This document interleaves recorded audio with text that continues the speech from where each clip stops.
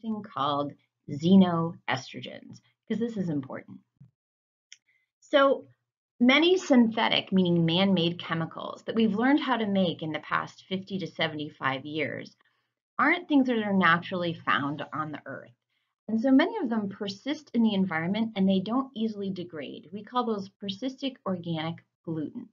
The word organic here refers to their chemical structure and that they contain carbon, not because they're organic like something you might buy at a health food store.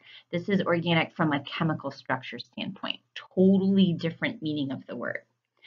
Some of these persistent organic pollutants have been found to act in the body like hormones, in which case we call them endocrine disrupting chemicals, or endocrine disrupting compounds is also sometimes used. Disrupting meaning they throw things off, right? Because they're acting like hormones even though they aren't.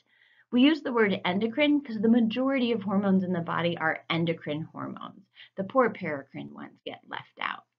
So some of these EDCs, or endocrine disrupting chemicals, seem to act on the thyroid gland. Others seem to be related to obesity and regulation of body weight, but many of them actually will bind to and stimulate estrogen receptors on our cells and therefore act like estrogen in the body.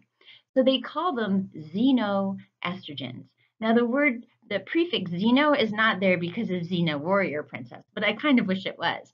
But xeno means foreign. So this is a foreign compound that's introduced into the body, but it acts like estrogen in the body. Interestingly, they first discovered that some of these plasticizers and things could be xenoestrogens because in the olden days, when they were doing lab research, the petri dishes that they would grow cells in were made out of glass. But then when plastics were developed, they thought, oh, this is great. They're disposable. We don't have to wash these. They don't break. This is great. So they started doing their research in plastic petri dishes. So there was a lab where they were studying breast cancer cells. And all of a sudden, they found that their breast cancer cells were growing like crazy. And it took them a while to figure it out, but they finally realized that whenever they put them in the plastic petri dishes, the cancer cells grew like crazy. But in the glass petri dishes, they grew the way they normally did. So that's when they first realized that there are compounds in plastics, xenoestrogens, that act like estrogen. And estrogen in some types of breast cancer will cause it to grow more quickly. So that's how we figured this out. So what are some of the sources of xenoestrogens in our life? So many synthetic, meaning man-made chemicals that we've learned how to make in the past 50 to 75 years aren't things that are naturally found on the earth. And so many of them persist in the environment and they don't easily degrade. We call those persistent organic pollutants. The word organic here refers to their chemical structure and that they contain carbon, not because they're organic like something you might buy at a health food store. This is organic from a chemical structure standpoint, totally different meaning of the word. Some of these persistent organic pollutants have been found to act in the body like hormones, in which case we call them endocrine disrupting chemicals, or endocrine disrupting compounds is also sometimes used. Disrupting meaning they throw things off, right? Because they're acting like hormones even though they aren't. We use the word endocrine because the majority of hormones in the body are endocrine hormones. The poor paracrine ones get left out. So some of these EDCs, or endocrine disrupting chemicals, seem to act on the thyroid gland. Others seem to be related to obesity and regulation of body weight, but many of them actually will bind to and stimulate estrogen receptors on our cells and therefore act like estrogen in the body. So they call them xenoestrogens. Now the prefix xeno is not there because of Xena warrior princess, but I kind of wish it was. But xeno means foreign. So this is a foreign compound that's introduced into the body, but it acts like estrogen in the body. Interestingly, they first discovered that some of these plasticizers and things could be xenoestrogens because in the olden days, when they were doing lab research, the petri dishes that they would grow cells in were made out of glass. But then when plastics were developed, they thought, oh, this is great. They're disposable. We don't have to wash these. They don't break. This is great. So they started doing their research in plastic petri dishes. So there was a lab where they were studying breast cancer cells. And all of a sudden, they found that their breast cancer cells were growing like crazy. And it took them a while to figure it out, but they finally realized that whenever they put them in the plastic petri dishes, the cancer cells grew like crazy. But in the glass petri dishes, they grew the way they normally did. So that's when they first realized that there are compounds in plastics, xenoestrogens, that act like estrogen. And estrogen in some types of breast cancer will cause it to grow more quickly. So that's how we figured this out. So what are some of the sources of xenoestrogens in our lives today? These are just a few. There are a lot. But one is atrazine. Atrazine is the most commonly used weed killer in the United States and the second largest selling herbicide in the world. It's mostly used for agricultural and commercial purposes. It's not sold in a lot of the things that you would buy for your lawn, although it is in Scott Bonus S Southern Weed and Feed. Now, what we know about atrazine is it's a persistent organic pollutant. It doesn't break down easily. So what happens when it rains, right, is the water runs off of the fields, picks up the atrazine, and runs into the streams and the rivers and the lakes. Water treatment facilities, right, so for your city water, don't remove this. So it ends up in our drinking water.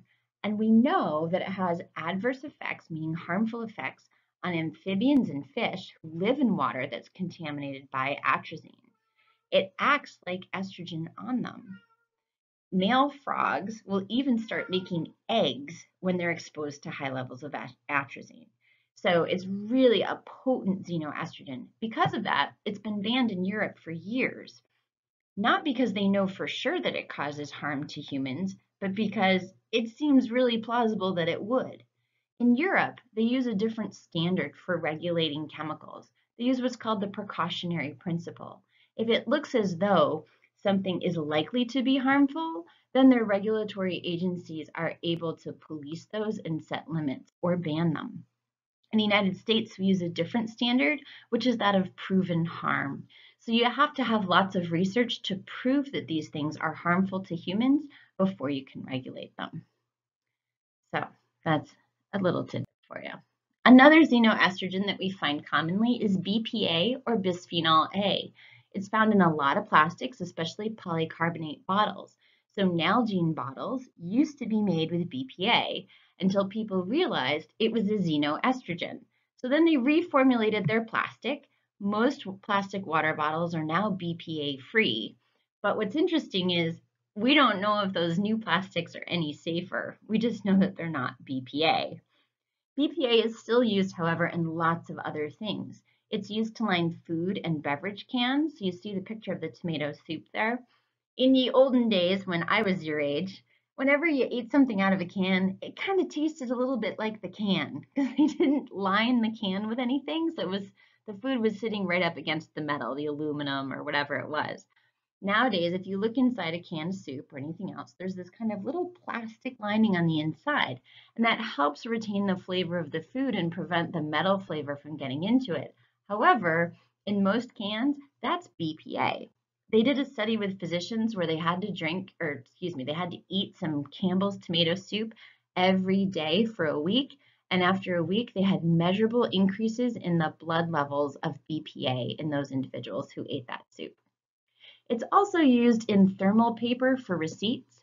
So that's that kind of slippery paper where instead of the machine using ink, it actually uses heat to make the paper turn color. You'll know something's a thermal receipt if you've ever left it on the dashboard in your car on a hot day and the whole thing turns black. That's a thermal receipt. So BPA is used in those. We know that in vitro, meaning in the lab, in petri dishes, and we also know in rodents, like in mice and rats, exposure to BPA does increase risk of breast cancer. We also know that BPA is present in the blood and urine of 96% of American women. We don't have any data looking at whether BPA levels in women are associated with increased risk of breast cancer yet. It's a hard study to do because we all have BPA in our bloodstream. All right, third and final xenoestrogen is phthalates. which is weird to spell. These are plasticizers. They're found in flexible PVC pipe and other plastics. So if you look on the bottom of a plastic and it has a number 3 in the recycle sign, it likely is PVC and has phthalates in it. Interestingly, they're also put in a lot of personal care products, things like perfumes, lotions, cosmetics, even some of the time-released coatings on medications. You can see on the right here, they look at phthalates in beauty products, things like hairsprays, deodorants, nail polish, hair mousse, fragrances, a lot of those body sprays, for example, those scented body sprays, probably even Axe has it. And so these are ubiquitous in our environment and they don't break down. And so almost all US persons test positive for them. We know that in rodents who are exposed to phthalates, because they seem to act like xenoestrogens, they have decreased Leydig cell function. You're like, what are Leydig cells? Leydig cells are the cells in the testicles, that make testosterone, right? So estrogen can prevent Leydig cells from making testosterone. Phthalates cause that same thing in studies of rats. There's also a study that showed that in boys who have higher body concentrations of phthalates, they have what's called a decreased anogenital distance. So that's the distance between the anus and the genitals. Why do they measure that? Well, in female-bodied people who have feminized genitalia, the anogenital distance is small. In masculinized genitalia, the anogenital distance is long. They are far apart. So measuring anogenital distance is a way for clinicians and researchers to assess to what degree somebody's body has been feminized versus masculinized. So we know that these compounds do in fact act like estrogens on our bodies. So many of the chemicals we're exposed to on a routine basis act on our body like estrogen. So this might be why we're seeing earlier pubertal development in girls, right? This may be a part of that. We don't know. It would be really hard to do a study and figure it out. It also might be why we're seeing some reproductive disorders in boys. As you can imagine, it's actually hard to do a lot of good studies on this in humans because we all are exposed to all of these things in varying amounts all of the time. So that's xenoestrogens. Fascinating and frightening. So many of the chemicals we're exposed to on a routine basis act on our body like estrogen. So this might be why we're seeing earlier pubertal development in girls, right? This may be a part of that. We don't know. It would be really hard to do a study and figure it out. It also might be why we're seeing some reproductive disorders in boys. As you can imagine, it's actually hard to do a lot of good studies on this in humans because we all are exposed to all of these things in varying amounts all of the time. So that's xenoestrogens. Fascinating and frightening.